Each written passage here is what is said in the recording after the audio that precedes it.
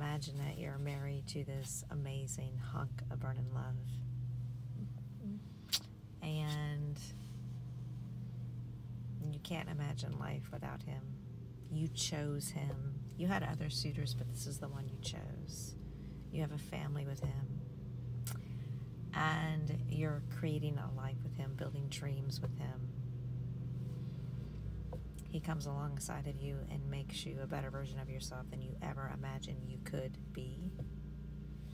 And then one day, you get a phone call, or you get a suspicion that he is actually having an affair with one of your friends or one of your girlfriends.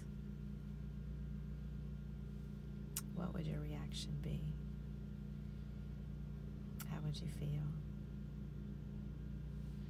Betrayed, lied to, not able to trust.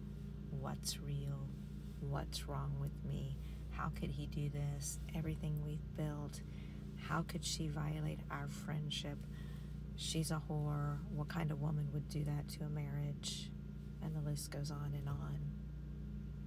And yet, how many of you, as I speak this, are doing that to your friend's husband?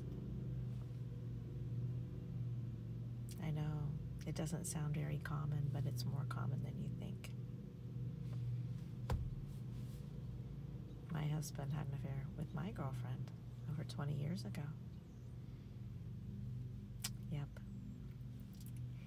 I had to go through a lot of healing to not only trust men, but also trust women.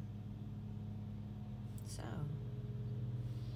when are you ready to step into your greatness and stop violating someone's commitment? Stop violating your friendship.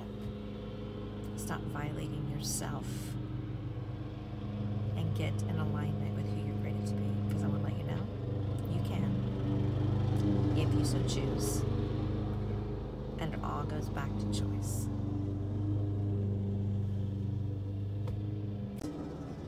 When you're ready and willing, because God created you able, go sign up on my link tree today.